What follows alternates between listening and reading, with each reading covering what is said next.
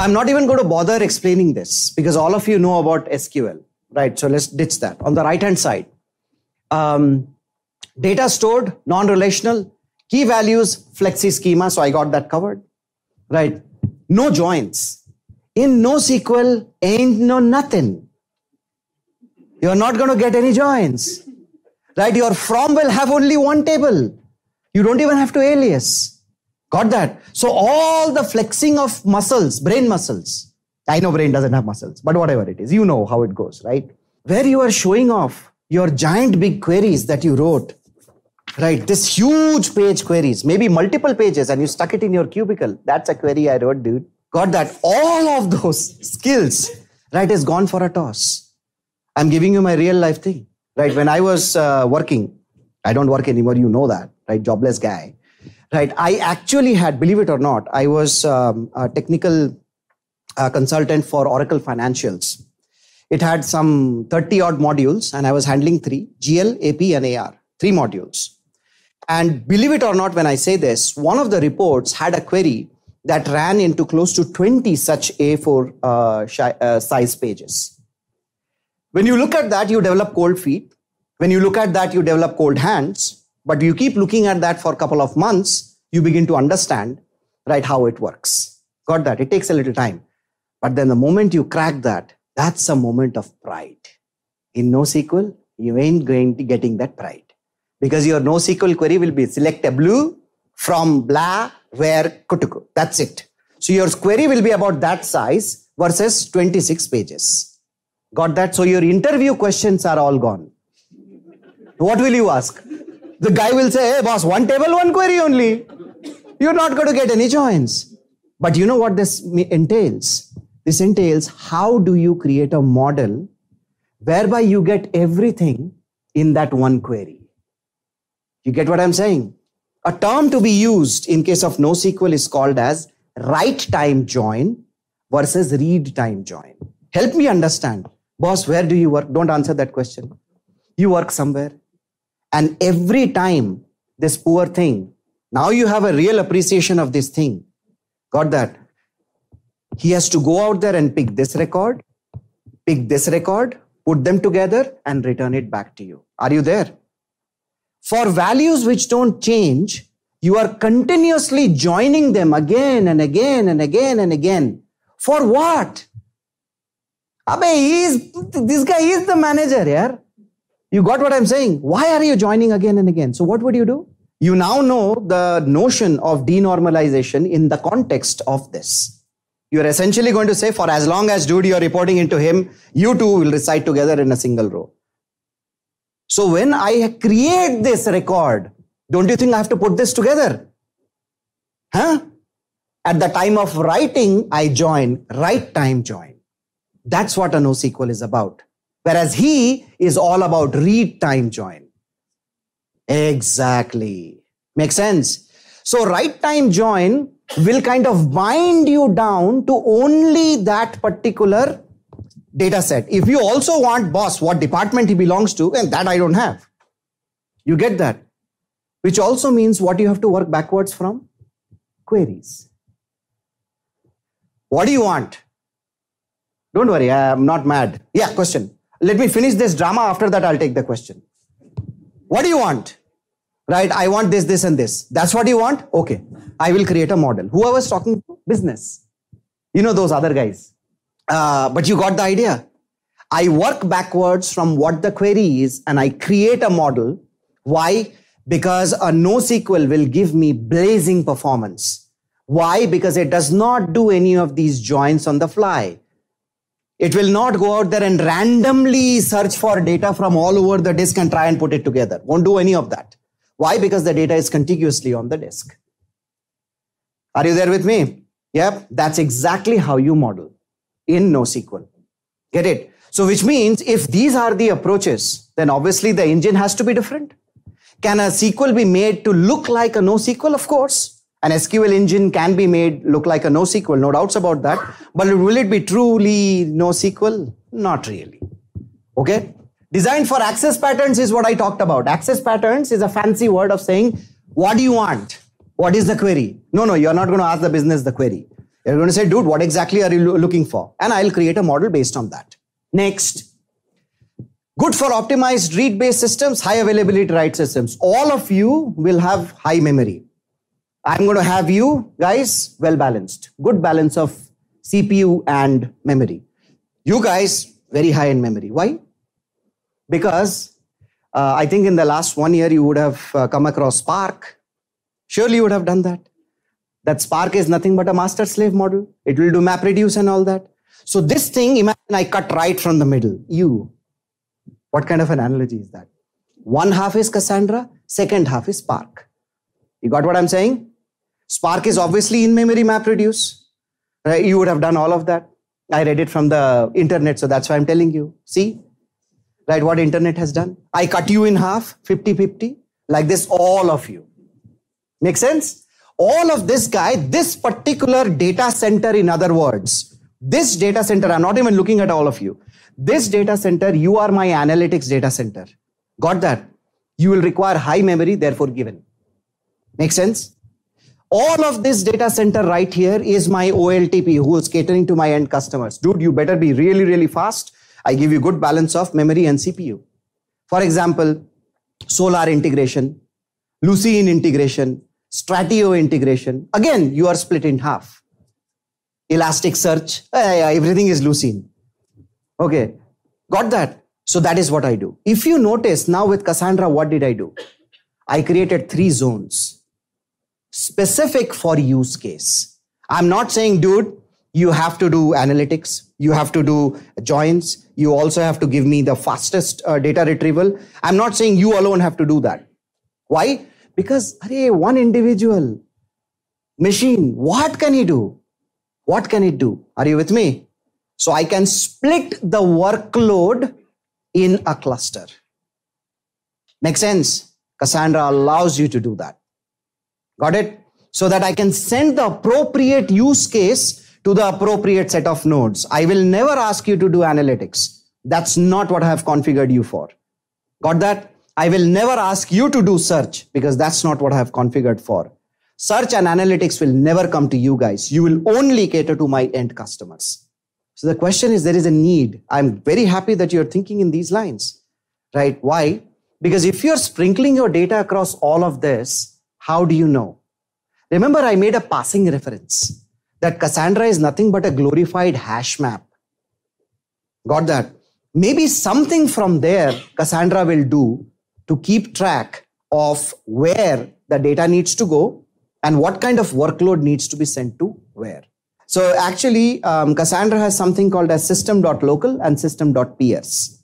I will talk about very briefly in terms of what the ring architecture is. So you'll know every single Cassandra node knows what it's responsible for and what its peers are responsible for. Now, from an application perspective, if I'm sending a search, what will happen is the search master knows that all of you are search slaves. So I always contact the search master. Dude, can you go out there and get me this? So this will contact all of you. Make sense? So I configure Elasticsearch or Solar or whatever it is, right, or Stratio, right, to make sure whenever the master is contacted, the worker nodes are always here and not here. That's how I route my search traffic. When I talk to my Spark master, right, I am the Spark master. I know these are my worker nodes. Why will I reach out anywhere here? Make sense? When I talk about OLTP traffic, I essentially say these are the sets of IP addresses. Go reach out and ask anyone. That's how I split the traffic. Okay. Next, seamless data replication. I'm inserting data, but I'm going to ask for search. So somebody has got to transfer this data from here to there. I'm going to now use the term data center. This is data center 1. This is data center 2. This is data center 3. So I should be able to seamlessly send data across all the data centers. Make sense? So a lot of NoSQLs will give you that capability as well. To set up multi-data center settings or other installations across multiple regions. It's a good fun thing to do. In Cassandra, there is nothing called as transactions. If you notice, I have been always saying operations. I've been very careful about my words. Otherwise, you'll catch me. Got that? Why did I say operation? Because you just insert, you just fetch. I'll tell you also, right? Why do you need transaction? Transaction means you love that transaction, connection.commit, connection.rollback. It's so much good fun, isn't it? Chalo, application has been written and tested. Okay, and let's assume the tester has done a good job. What else? How about referential integrity? Right, not nulls. Any of this is available in NoSQL. Then what is the real reason for failure? Exactly what you mentioned. The node is not available. Whatever. That node may be down, network is out, who cares? Got that? That is the only reason. Stands for partition tolerance. What that means, don't have to answer this question. Keep your hand on your heart and think, how many copies of the most important financial documents you keep? Remember we talked about a little while back? You got a 1 terabyte disk, which is your backup. And then you also have a backup of a backup. There must be a reason for all that, no? Right? You talk about the younger generation. I got an 18-year-old at home. Right? That thing is more worried about the songs and the photographs. Right? Everything else is just incidental. Got that? Those are the auxiliary things which eat up space. The disk is to be consumed with photos and songs. Got that? And you have backup of backup as well. She tells me, Dad, give me that. I want to back up. Why are you doing that? Because you're saying, if I lose this disk, I need an alternate copy to fetch it from. Context is replication factor. Replication factor. In a NoSQL, you will never find anybody create a model where you have only one copy of data. Where you have only one copy of data. Get that? Exactly the same reason why you keep multiple copies of your most important data. Get that? Now think about it like this. If I have a piece of data, this is some data, some record, some operation, something that I want to capture, customer order perhaps. Now you are done. I am now upgrading you. You are no longer a very old, feeble database. You are now part of the modern community, which is you are also a node of NoSQL. So now imagine this. Here is one copy of your record. Replication factor and partition tolerance says that perhaps the good number would be 3. Let's assume. Why 3? Doesn't matter. Right? First copy, second copy, third copy. Now, what is my attitude to you? Yeah. You see, my attitude has changed significantly. Why? Because I got multiple copies. If you are not available, I still have these 2 nodes, perhaps, to fetch the data from. Now, whether it's going to be these 2 nodes or those 2 nodes, that we will see later. Make sense? So far with me? That's called as partition tolerance in CAP theorem. I am able to tolerate a partition down. Partition in this context is called as one machine, right? So there must be something when you create in systems like these, where you get to specify what is called as a replication factor. And for every given token, I will talk about token. Remember, how many of you do not know what a hash map is? What a hash map is, I will talk about a little bit later, right? But just assume that these are nothing but buckets, right? Buckets of data. Got that? If I know, right, who am I? Imagine I'm kind of this node right here. If I know that you're responsible for this bucket of data, if I get that particular data, can I not pass it on to you? Hey, dude, this is supposedly your data, man. You keep it. Make sense? I know this is kind of little bit abstract at the moment. It is not sinking in here. How would you know? What does that lookup look like? Can you show it to us? I will show it to you. I don't think I use that word, but let me use that. Right? It could be a peer-to-peer system. If you two are peers, and if here's some special information, do you think that makes them peers? If 2 nodes are not identical, they cannot be peers. Got that? So what I have is what you have. Communist. I have 2 cows, you also have 2 cows. So what will end up happening? That system.local and system.peers I talked about. System.local is your buckets. System.peers is all your peers' buckets. Every single node has that information, peer-to-peer system. Are you getting this? Very important. So that's how I can catch hold of a random node. You take this data. What does it do? It basically finds out, oh, this data, let me figure out which bucket it needs to go to. My system.local, oh yeah, system.local, I am going to have that data. All sorted, no problem. Otherwise, that node knows that that data has to flow to you. Makes sense? That's the lookup I'm talking about. System.local, system.ps, which is very important for your analytics as well. Otherwise, you would say, hey boss, you are special, yeah. Right? Everybody has to hammer this node. Right? Like 1 million requests per second, I showed you the use case. Imagine 1 million requests will come to him, boss, tell me where to put this. He will say, boss, I will keep serving you or I have to also work, no? You got that? Then it's not a masterless model at all. It's a master-slave model. And imagine what happens if he decides to go to Leh and Ladakh.